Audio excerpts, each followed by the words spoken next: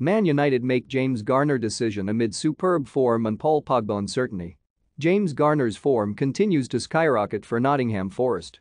Wednesday night saw the on-loan Manchester United midfielder score his fourth goal of the campaign in a 2-0 win over Coventry City. That was enough to move Steve Cooper's side up to fifth in the championship table with just a handful of games remaining. Garner's goal, a powerful drive from inside the penalty area, was the finish of a player full of confidence and added to his list of impressive performances in recent months. Whilst the immediate aim for the 21-year-old is to help Forest secure a playoff spot and ultimately end a 23-year exile from the Premier League, the long-term ambition has always been to force his way into the first-team plans at his parent club.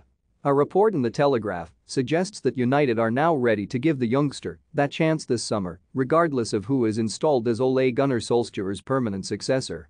With French midfielder Paul Pogba's future far from certain, there could potentially be a gaping hole needing to be filled in the engine room at Old Trafford.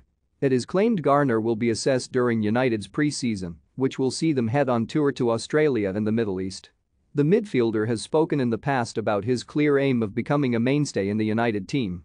But he has now reflected on his second loan stint at the City ground, saying it has massively aided his development. As well as the aforementioned goal return, Garner has chipped in with 4 assists.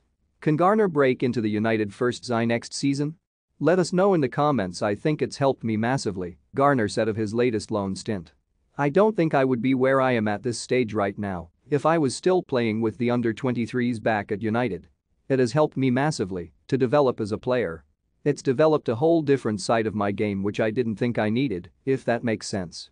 The Championship is a hard league, it's aggressive and you've got to have all the basic fundamentals before you can then bring out your talent.